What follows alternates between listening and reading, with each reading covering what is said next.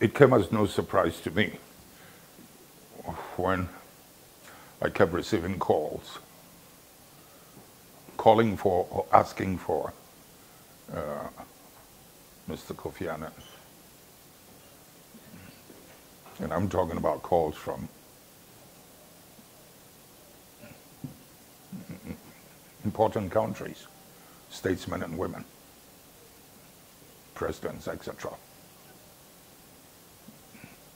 to be our next General Secretary. Of course, at that time, there was Mr. Butchers Ghali, and he had just served his first term or so. And politically speaking, I didn't think they would be amused. But he was, Butchers Ghali was a very frank and blunt person. I think I'll leave it at that and move straight to Kofi Annan. Kofi Annan had the qualities of a professional diplomat. There was hardly anything offensive about his approaches on issues, no matter how wrong some half or some faction may be.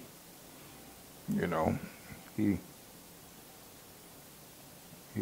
spoke about issues as if he was serving, you know, and I thought that would go down a lot better with powers that be, powers that are, or people, you know, in conflict issue, involved in conflicts. Kofi Annan had worked through the system, the UN outfit, for many years.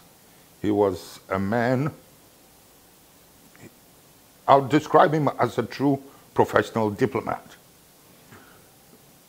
He had a historical memory about events and challenges the UN and the world had gone through. He had a good institutional memory too. So who better than him, if I may put it that way? Besides, it was difficult to look past him when he's one of the candidates. He's that extraordinary. He's that special. And it was Africa's turn, you know, and he could handle all the languages pretty well. He was a very mild-mannered person, very respectful, very respectable. Maybe the kind of person that UN needed as a Secretary General. He was a very fair-minded person. And as difficult as it was, you know, pushing aside a fellow African diplomat, I could also understand the need for this man with these special qualities. That's his old office. He's been there before. Not in that direct, not in the office of a Secretary General, but along the various steps, through various conflicts, through various difficulties. They are rare. You don't come across people like that so often, you know. So he was the right person at the right time. In fact, when he came to the end of his term, the world had a chance or an opportunity, they would have insisted, let's give him another term, you know. But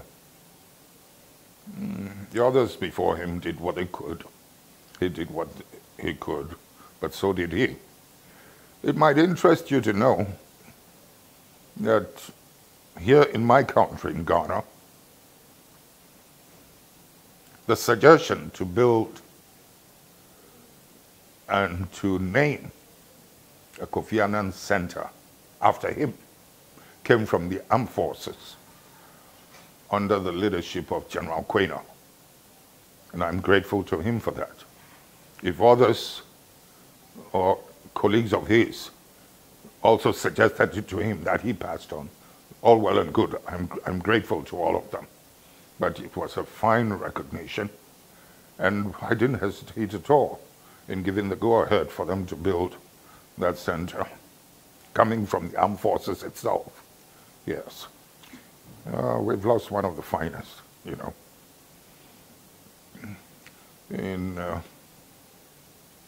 When it comes to a family gathering,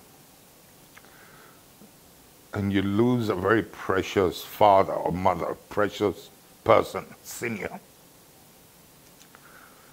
you know, it can help to strengthen, reunify the family, or it could lead to a breakup of a sort.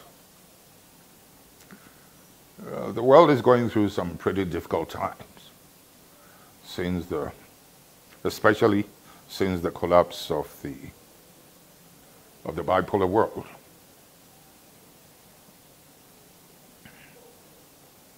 I have this tendency of quoting Pope John Paul when he described the economic practice in the world as the savagery of capitalism.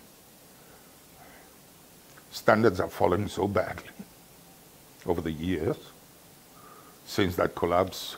Several years down the line, what's his name?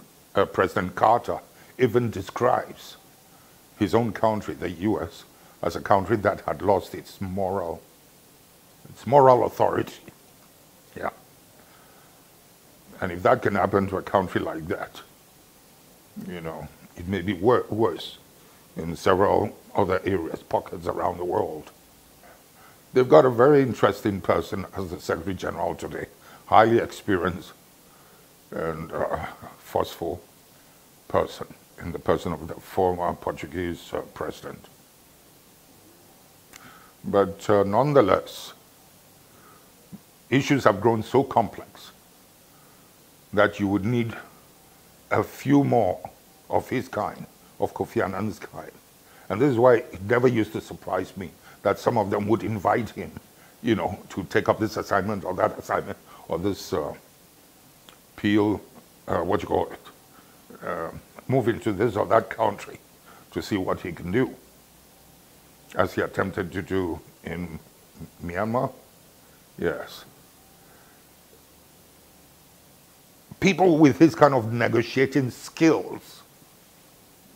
Kofi Annan comes very well equipped for very complex situations, and you would have needed a few more of his kind. There are not that many, and yet the only one we have passes away. That's a great loss, a heavy loss to all of us. Because you're dealing with complex issues, you're dealing with the power factor, ego factor, etc. And his approach used to set people at ease, you know. So that's what we've lost, a very precious person, a peacemaker indeed, a peacemaker, you know. And I can only hope that others with similar spirits, with the same qualities, the same skills, would be utilized, would be invited on board by the UN Secretary General to assist. There are people outside the formality, the structure of that institution who can be brought on board to assist, and that is what we must be reaching out for. It's like Mandela putting together his team of elders, and I think even there, with the Carters and whatnots, they must have agreed amongst themselves to make Kofi Annan the chairperson.